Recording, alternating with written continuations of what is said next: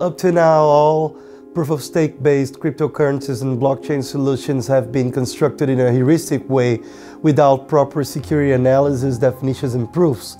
So you basically don't have a proper guarantee that your proof-of-stake based system is going to actually be secure in the real world, as opposed to proof-of-work based schemes that have been analyzed and proven secure.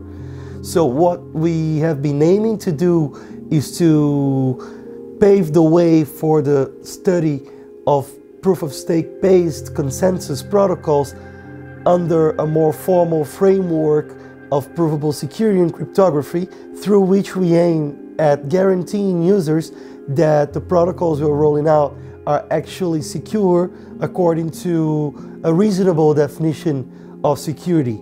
In order to do that, we had to overcome several challenges, starting by how you even define security for this kind of scheme, and then how to actually build schemes that match these security definitions. So right now we have our paper out on ePrint. It's been circulated around for peer review, and it basically implements such a protocol that we managed to prove secure according to this framework of provable security and the security definitions that we have put forward. Of course, there's still challenges to be overcome, such as improving efficiency and scalability, but that's all part of research. We've laid the first stone in this foundation, so that's already pretty interesting. It's, as far as we know, the first provably secure proof-of-stake based consensus protocol, and our security definition captures all the attacks that have been proposed against previous solutions that didn't come equipped with proper security analysis, and maybe even thwarts even different attacks that people might come up with. So we're pretty happy about the security level that we can achieve. So most cryptocurrencies are based on this proof-of-work mechanism that basically requires you to compute millions, billions, trillions of hashes per second if you want to generate a block for the blockchain to grow and for the system to work. This represents a huge waste of computational power and electric energy, which we know to be a very scarce resource, and especially these days when we have the environment threatened by all the CO2 emissions and a shift towards green energy, we would like not to waste all this computational power, or maybe actually use this for something actually interesting and applicable to real world problems, such as sequencing genes for finding cures to diseases, or doing simulations to predict tsunamis and earthquakes and stuff like that. So with proof of stake, we don't need to do this scarce resource depletion proofs anymore. We just base the system into the assumption that the people who have a lot of money invested in the system actually want to keep that system working. They want to keep it functioning. Otherwise, their money that has been invested in the system will lose value, because a system that is not trustworthy or that doesn't function properly will not be used by many people. People will sell their coins from that system, and that will lose value. So the people who have a lot of money invested in that, they want to keep their money actually valuable, so they have a clear incentive to behave honestly and play the protocol to keep the system working. So that's what we base the security on, not on the fact that somebody is willing to waste thousands, hundreds of thousands of dollars in energy and equipment to keep the system working. So right now we have the main backbone of the protocol all laid out, and the main characteristics that we wanted to achieve for that protocol have already been achieved. Our next steps are actually addressing more real-world issues such as scalability and efficiency when you have thousands, hundreds of thousands, millions of users in the system, as it happens with most cryptocurrencies. And of course, we also want to address other issues, such as making it compatible with mechanisms such as sidechains, and achieving better efficiency through implementations and actual protocol modifications that could benefit from better data structures or from better underlying protocols and primitives. So that's a clear future works direction into bringing the protocol as close to real world as possible. Even though we have something that already works, we want to make it as efficient as possible, and we're very confident that we're going to be doing this in the near future. So one of the main attacks against proof-of-stake based systems is the so-called nothing at stake attack. That basically arises from the fact that you don't have to deplete a scarce resource in order to generate a block in proof-of-stake based systems. Usually in proof-of-work based schemes, you have to compute these thousands of hashes in order to generate a valid block in the blockchain. So if you want to generate several alternative versions of history, you would have to compute much more proofs of work by computing so many more hashes. But your resources are finite, so you can't possibly do that unless you invest a lot of money in that. Also, you can't just follow different forks of the blockchain because you simply don't have enough resources to compute all the proofs of work that would take for you to extend different forks. Again, because your resources are scarce. Now, when you remove the issue of scarce resources, which is what we want to do with proof of stake, you open up to this issue where entities might try to extend several different forks of the blockchain or try to generate fake versions of history without actually needing to spend resources, which actually gives them an incentive to be mining. Let's say we don't even do mining per se in proof-of-stake based systems, but let's say to be extending the blockchain in different directions, in conflicting directions, because they might get a better financial outcome from always being guaranteed to always be on the winning fork.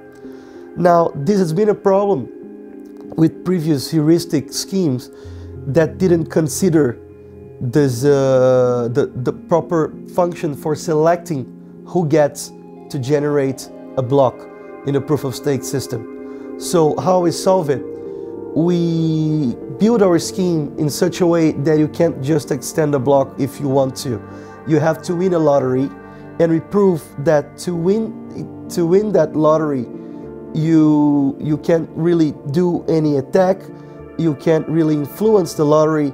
It's as if you have a nice green leprechaun in the sky who tells you who won the lottery. And by doing that, we are guaranteed that people can't just do this kind of attack where they try to extend different chains. Basically, because they can't just extend a chain that they wish to extend. They have to be selected for that first.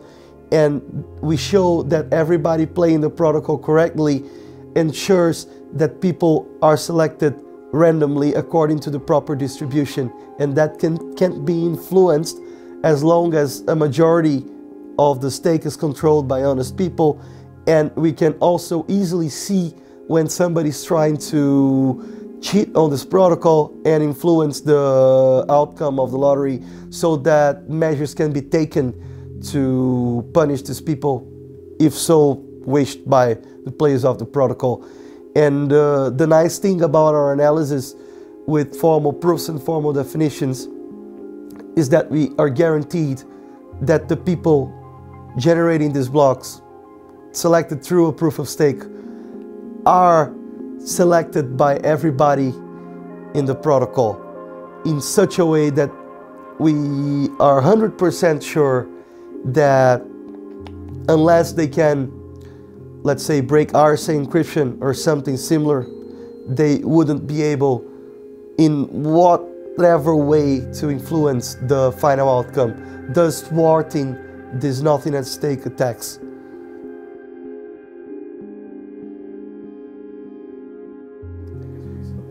So since we are taking this first step into analyzing this kind of protocol formally, we start with an assumption that the network is synchronous, meaning that we have a sequence of rounds that we call actually slots, inside which all messages are guaranteed to be delivered, even though the adversary may tamper with them in any way he wants.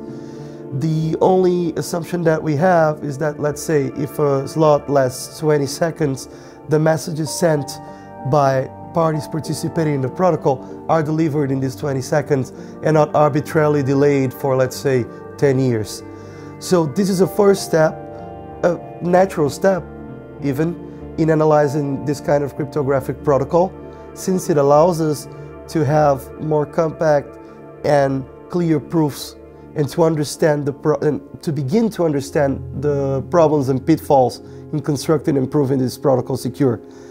Obvious next step, also in our line of future works, is relaxing the synchrony assumption to a different scenario where the adversary can actually delay the message for a very long time that is not known by the users, in such a way that the user knows that the message is going to be delivered eventually, but he doesn't know if it's going to be delivered in 20 seconds, 1 minute, or 1 hour, while still maintaining the same security guarantees. Now, you might think that the synchrony assumption is a completely bad and real thing, but we can, with current internet and current technology, we can actually get pretty tight clock synchronization that can be used to keep track of the round synchrony in a very reasonable way with reasonable security guarantees. If you look around the information security community, they're proposing new cryptographically secure protocols for clock synchronization and so on that can be used to that end. So for a first step towards provably secure POS protocols, I believe it's a reasonable assumption. Well, in POS scenarios, people get selected randomly to generate a block according to how much stake they own in the system.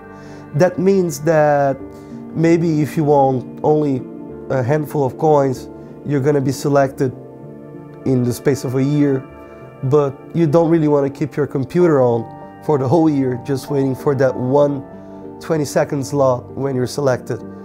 So what can you do in that case? First, you want to make money by generating your block, and also you want the system to work. You don't want blocks not to be generated because people were offline. So what can you do? You can delegate the right to generate a block when you're selected by the protocol to a third party, which might be somebody who already owns stake in the system, or a complete third party, a company that has a delegation service, let's say. That is very positive because it allows people who have small amounts of stake to still make some money when they get selected for participating in the protocol, and it allows for us to tame the scalability issue, because then you can just define thresholds for participating in the protocol. You can actually say you can only participate if you have X% of the total stake in the system, thus reducing the total number of people who are actually actively using the protocol. And it allows for better reliability guarantees for the whole system, because you know that delegates who control a lot of delegated stake will want to keep their systems online 24/7 with good reliability, because they also make money by playing that role of delegate. So that guarantees both that everybody's happy, even by making some money, even though they don't have much stake, and without having to waste a lot of money and energy with their computers and so on, and that the system runs smoothly. So that's a nice mechanism. It will certainly be improved in the future. Can probably get better guarantees and better distribution of funds between people and delegates and so on. but that's certainly a positive characteristic of the protocol. So when cryptography started thousands of years ago, people would usually come up with an idea, a way of encoding information, of encrypted information such that other people couldn't read that. They would do that, they would pass it around among some friends. If nobody could break it, they would be happy about it and go on using this idea until somebody managed to break it. It happened until very recently. You could even mention in the Second World War, when you had the German Enigma machine that they believed to be very secure, and it indeed was for the time of history, until somebody managed to break it. So with these systems, you have no idea of what exact security guarantee you have until somebody finds out a completely unforeseen attack and breaks your whole idea into pieces beyond any hope of repair. So what started in the late 70s and has evolved into modern cryptography is what we call provable security, which is the practice of proving that a given cryptographic system, be it a cipher, a signature, or more complex protocol, is secure and remains secure as long as a certain set of assumptions remain true. So what assumptions are those? Apart from system assumptions, such as the synchronicity that I've just talked about, and assumptions as to the power of the adversary on corrupting people. Let's say the adversary only corrupts a minority of people, or only a third of people, of all the people in the protocol.